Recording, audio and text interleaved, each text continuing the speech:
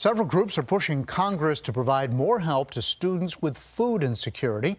And 10 News reporter Abby Coleman explains how school meal waivers are providing over 10 million students with food during the pandemic.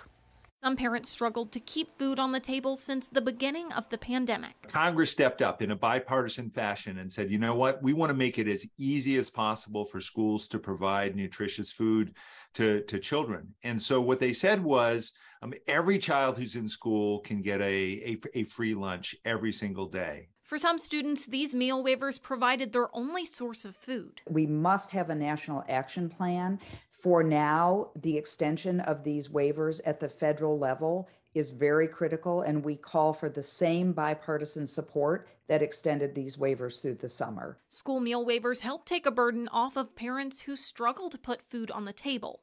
But now, that help could be coming to an end. There's a chance that we could slip back into a situation that is much worse for our children, and we don't want to let that happen.